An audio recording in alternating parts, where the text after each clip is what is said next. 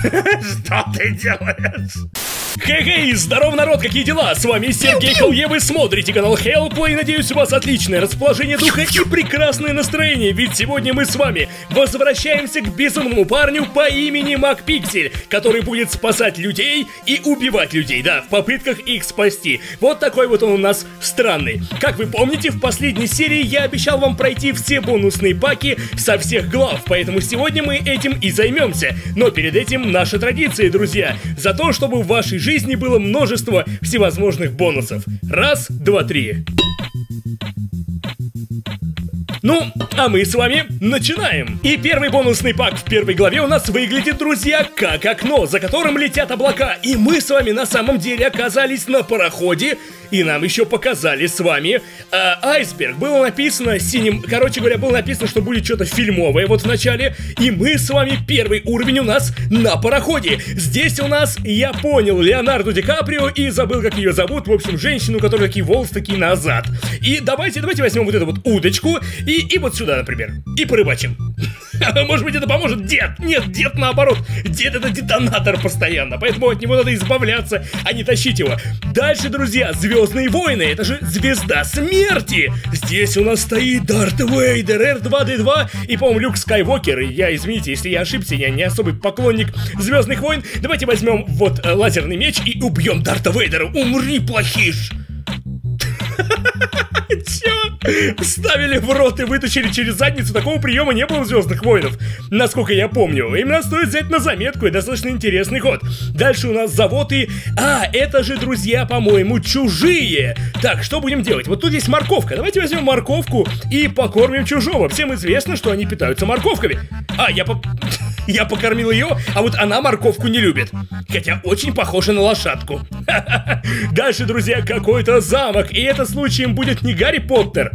Ну и да, это, видимо, Гарри Поттер. Вот очки достаточно странные, как будто бы диско-очки. Давайте возьмем вот эту вот жидкость и дадим Гендальфу. Держи, Гендальф. Гендальфу, по-моему, не понравилось, он, по-моему, рыгать начал вовсю.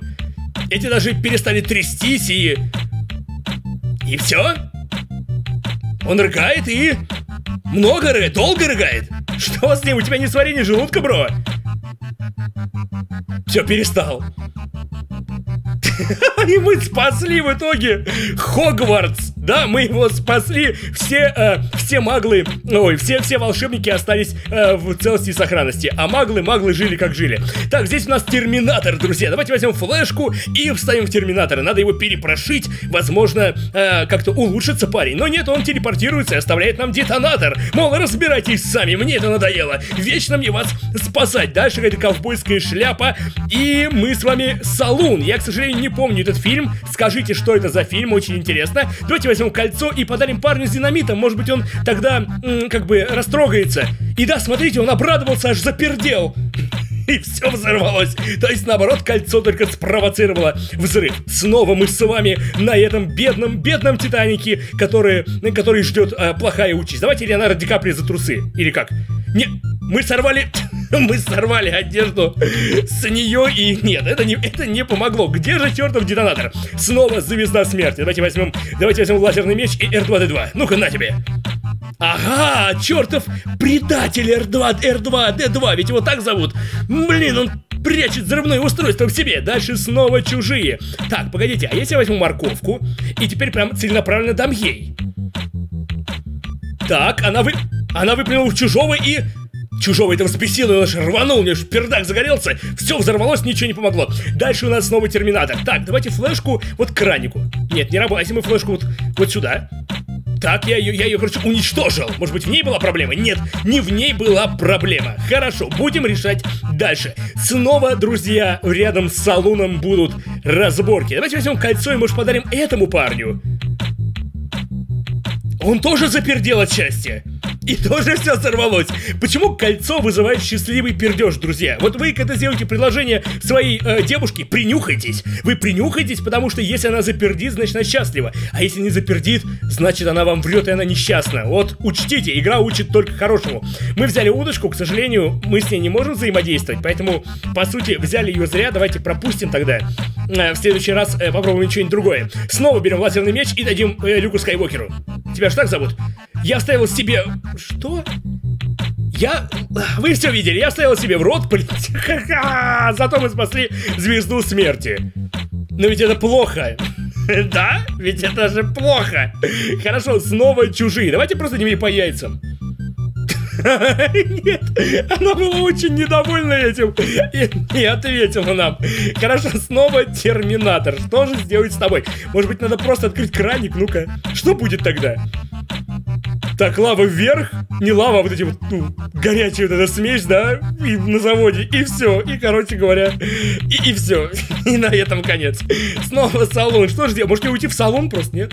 А если я просто возьму? Ха. Что ха? Что ха? Я тебя ударил, ха. Вся реакция. Снова, друзья, пароход. Что же сделать с Титаником, чтобы все было нормально? Может быть, надо просто тронуть Ди Каприо? Или ее? Все, пошла отсюда вон. Нет, детонатор был не в ней. Хотя нас... мы же не из-за детонатора, друзья. Мы же в айсберг врезаемся. Черт подери, проблема-то не в детонаторе. Давайте просто погладим чужого.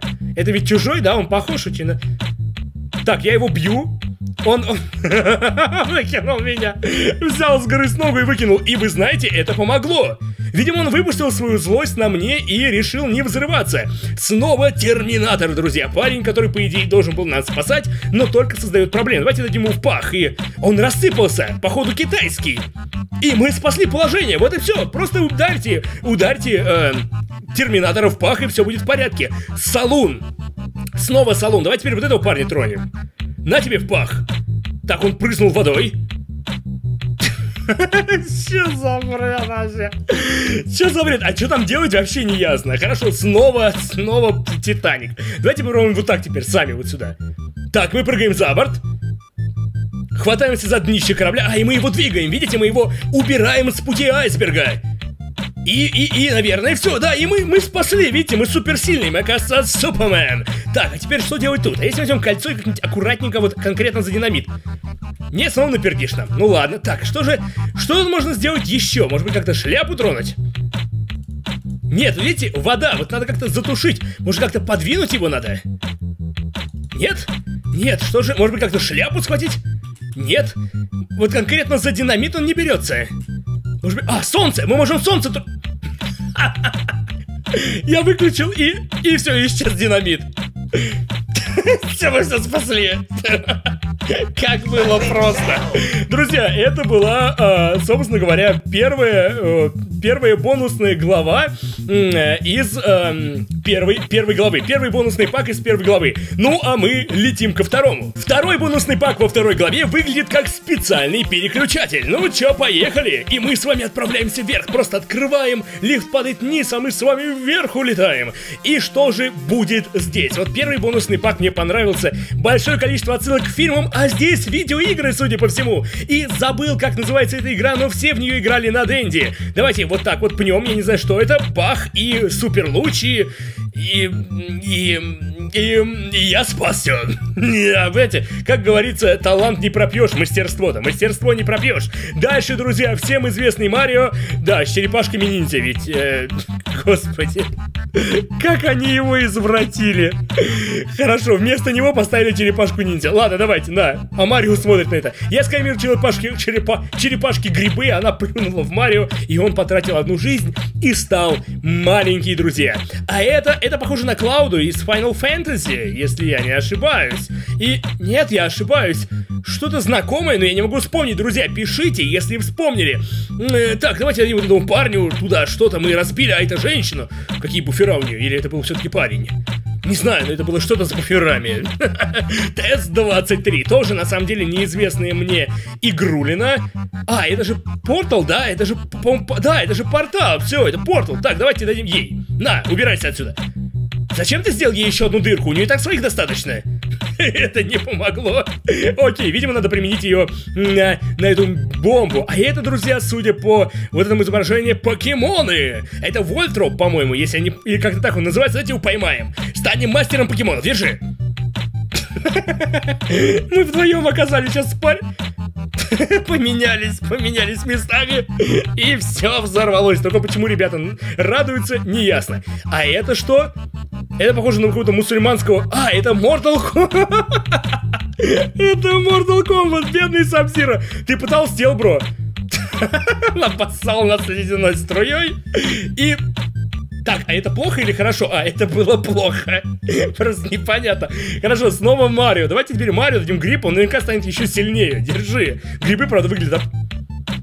Что?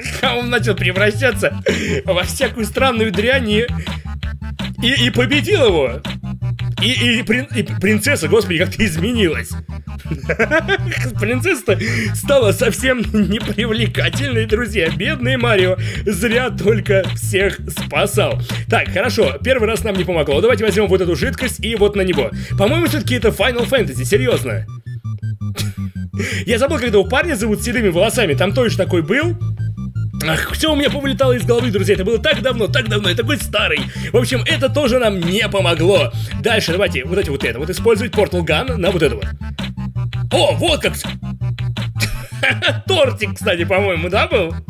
По-моему, был тортик. Такая отсылочка в отсылочке. Хорошо. Дальше снова покемоны. Возьмем покебол и поймаем Эша. У нас будет свой покемон, который ловит покемонов. А нет, вот так мы сделали. Это был отвлекающий маневр, короче, для того покемона. И в итоге все, мы всех спасли, да? Вот так вот просто. Ну, я мастер покемонов. Собери их всех и так далее. Так, снова Саб-Зиро. Что же с собой сделать, бро? Может быть, как-нибудь... Здесь, наверное, есть фаталити такой, достаточно интересный. Может быть, как-нибудь на ХП такой, нет? Так, пойди, а что сделать-то с ним? Вот крюки еще есть. Может быть, как-нибудь вот на голову наконец? Нет, все нас замораживает. Так, давайте возьмем еще раз. И вот ему дадим. Как с покемоном прямо. Нет, все равно взорвалось. Мы не помогли. Так, Саб-Зиро самое трудное. Что надо сделать с ним? Куда еще нажать? Вот я ему по ногам. Нет, то есть, смотрите, у него нет других мест для активации. В этом и загвоздка. Так, эти ребята, что тут? Может быть, что-нибудь тут нажать? Нет, может быть, просто этого парня тронуть. Мы превратились в босса. А, нет, босса вызван, McPixel использует сплэш. Это супер эффективно. И он умирает. Охрененно босса убили. С одного спейшла. Ладно. Ну и нифига себе, мы прокачанные были. Так, что же делать с Саб-Зиро-то? Может, как тебя надо подвесить за задницу? А, вот, я нашел что-то. Fish him. То есть рыбалка.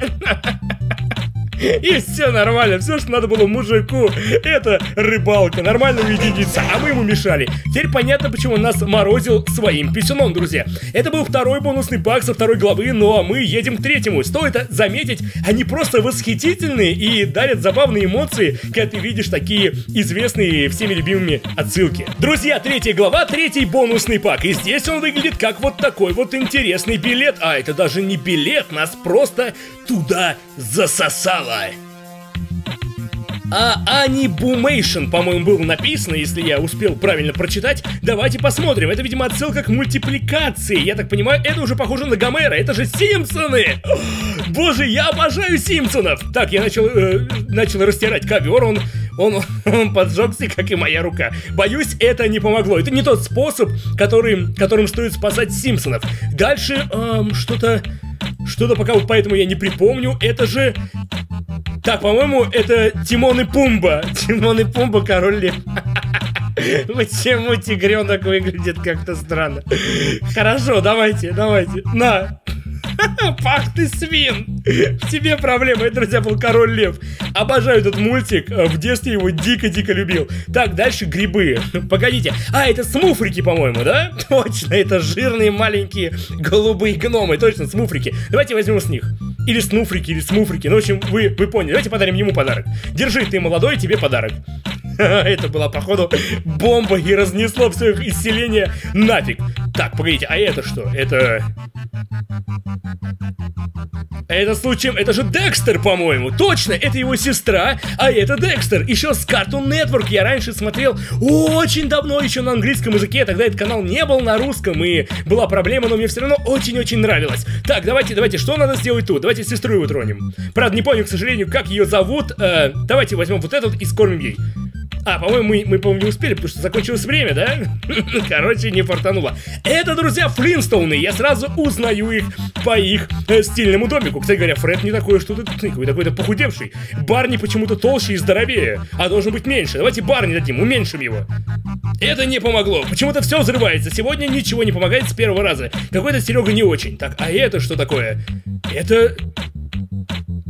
А, это же этот, как его, ну типа там, забыл, Dragon Ball Z, по-моему, да? Я ведь не ошибся? Если ошибся, напишите, но по-моему это Dragon Ball Z. Так, возьмем вот это какая-то палочка феи и вот на него. По-моему, Сон Гоку его зовут. Я могу ошибаться, друзья, я не смотрел Dragon Ball Z, но вроде бы я не ошибся.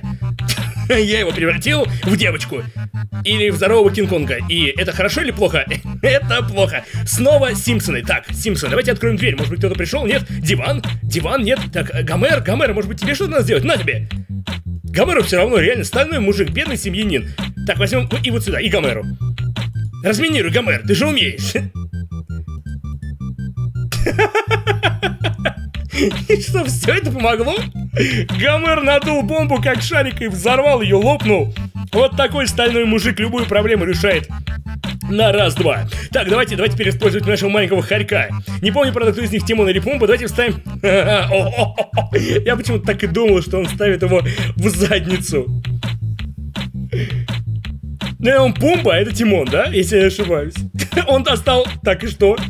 Но он ее погасил. Все, мы спасли лес, спасли джунгли, спасли мир короля льва. Дальше наши голубые ребята, голубые приятели с грибами. Странные очень чуваки. Давайте дадим теперь деду подарок. Дед очень рад, такой, ух, подарок. Что там? Сюрприз, мадфака. И это спасло положение. Видимо, бомба пощадила старика и не стала взрываться супер круто. И мы с вами добрались до бонусного уровня. Какой же он будет здесь? Давайте узнаем. Да такой же, мы знаем, как его пройти. Просто вот сюда вставляете и все. И все, и мы не взрываемся. Да. Видимо, мы проходим ее, да? Да, мы прошли, видите, ничего не взорвалось. McPixel. Хорошо, едем дальше. Снова у нас Декстер. Так, давайте дадим. Мы тогда, я не пойму, дали все-таки или нет? А, вот оно, мы сделали чудовищем. И это никак нам не помогло. Так, хорошо, Флинстоуны. Давайте возьмем снова эту бомбу каменную и дадим уже Фреду Флинстоуну, на. Ему не помогло. Что ж ты будешь делать? Так, теперь с этим парнем. С этим что же нам... Что здесь можно еще активировать, интересно? Ну-ка, может просто его тронуть? На! Так, что? Ясно. Нам капзда, ребята. А вам не так больше идет длинные ноги, как фотомодель. И снова здоровенная обезьяна. Так, давайте Декстер. Давайте передадим Декстеру, может быть. Может быть, так надо? Ну-ка, на. Какой ты страшный, фу, бро. Отстойный ты придумал поушен какой-то. Так, теперь давайте женам им дадим. Женам, на. Нет, что такое? Нет, так давайте возьмем вот это. Может быть, где-нибудь наколдуем? Может быть, наколдуем где-то, нет? Может быть, на себя наколдуем? Смотрите, ничего больше не нажимается. Реально нигде. Может быть, как на сапожке, нет?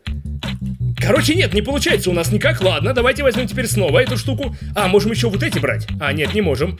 Наверное, надо смешать, но я хочу все-таки применить сюда. О, я сам выпил.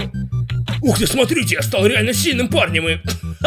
Декстер прикрыл собой волну от взрыва, и все обошлось. Оказывается, не надо было ничего смешивать. Снова Флинстоуны. Наверное, надо просто выбросить в окно, мне кажется. И все. Да? Это же помогло? Да, смотрите, это помогло, все. Прекрасно, да, мы спасли. Ну вот смотрите, с окном много было решений уже. За прохождение McPixel всегда работает. Вот здесь надо найти еще одно активируемое место. Я пытаюсь на нем его найти. То есть нет, видите, он постоянно делает одно и то же действие. Значит, их не... А, вот я... Опять, только теперь луна, давайте. Месяц, вернее. Ну-ка, так, и наколдуем. Та-да! Что такое? Мы Sailor Moon. А, это двойная отсылка. Это же штука из Sailor Moon, точно. Хорошо. И просто оторвали ему голову. То есть Sailor Moon сильнее. Проблема была все время в нем. Мы спасли положение в образе Sailor Moon. Просто, друзья, безумные бонусные уровни. Крайне крутые. Ну и я предлагаю закончить уже и пройти финальный бонусный пак. Друзья, 4 глава, 4 бонусный пак выглядит как ворота. Мы их перелезли через них и, как забор, ворота, неважно. Bomb Sweet Bomb. Бомба, милая бомба называется. Интересно, к чему бы это? Так, и здесь одни мы. То есть это наш дом. Господи, что-то. Так, погодите, а что делать-то? Давайте возьмем. Так, застряла нога. Погодите, а как спасти положение? Там же бомб просто... Так, второй.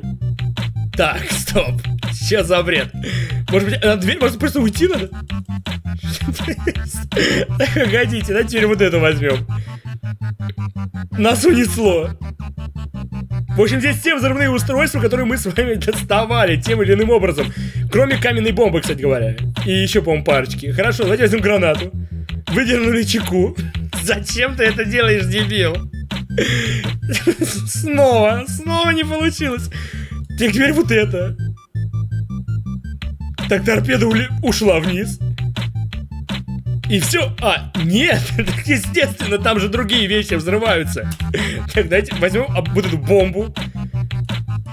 Так, я взял ее и потушил. И все. Вау, мы прошли. Ух ты, погодите. Так, теперь, наверное, надо везде вот где эти затушить просто и все, да? Зачем ты делаешь фейспалм динамитом, бро?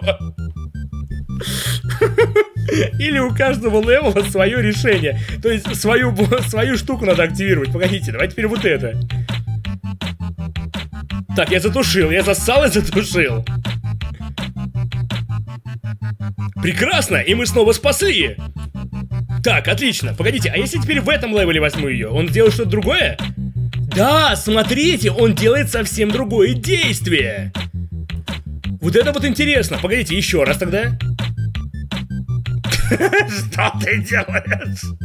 С пупком и динамитом не помогло. Так, еще раз. А, все, вот оно. Вот тут я просто откусил. То есть нам надо запоминать, видимо, действия, которые он делает. И это, собственно говоря, помогает проходить. Так, вот это. Нет, это не поможет, бро. Хорошо, давайте еще раз с бомбой. Тут, что? Так, как ее. А почему не потушил фитиль? Так, еще раз. Теперь тут, так. А, все, я стал всем задницу. Я же оторвал от бомбы. Нет, мы взорвали все равно. Так, еще раз. Еще бомбу. А, мы это уже тут делали. Так. Так, тогда давайте вот это. Так, мы улетели, не помогло. Еще раз. В другую сторону. Не помогло, еще раз. Теперь в рот. Ну что ты делаешь? Так, снова с этой начнем. О, все, мы ж потушили, по-моему, он взял, да, потушил и покакали туда. Нет, наше говно взрывоопасно. Дед, ты делал в бочке все это время, что? Я, получается, какал на тебя. Так, погодите, теперь давайте гранату. Что вообще за бред? Так, здесь он чеку открывает, мы знаем. А тут? Здесь открывает. Нет, а тут? Везде он открывает ее. Так, ясно, значит, вообще не в ней. Мы здесь ее разломали. Она не сработает?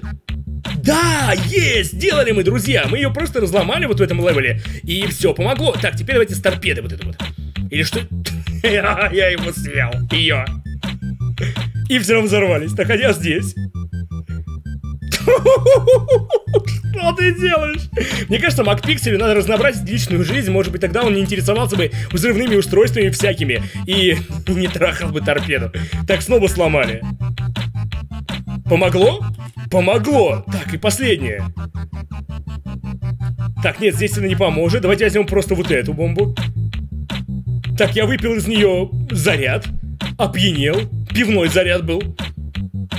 И что? И ничего не помогло. Так, хорошо, а если вот это? Тут начали летать. Тоже не помогло. Получается вот это и все. Так, я отгрыз провода. И все, мы, друзья, прошли. Вот и все.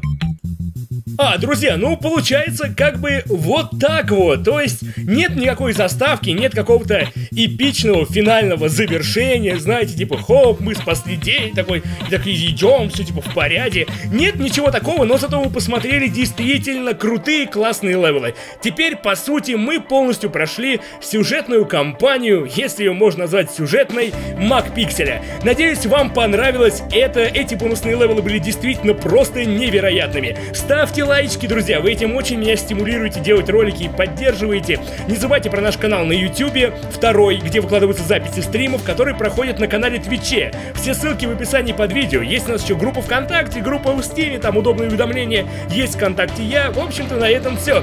Всего вам самого наилучшего, не взрывайтесь по пустякам. С вами был Сергей HellYeah. Всем пока. В будущем игра нам будет с вами ставить палки в колеса, будет намного сложнее и интереснее. Этот пункт гораздо меньше, чем говорили. Ух ты какой! Сразу видно, рожа иностранная, такая требовательная, какой-то гейский розовый... Что у тебя, кофточка? Что это такое? Все. И она сказала, что я ее проблема. Женщины, с ними нельзя жить, их нельзя убить. Действительно, почему их нельзя убить? Эй, почему пространство между женской грудью и бедрами называется талией?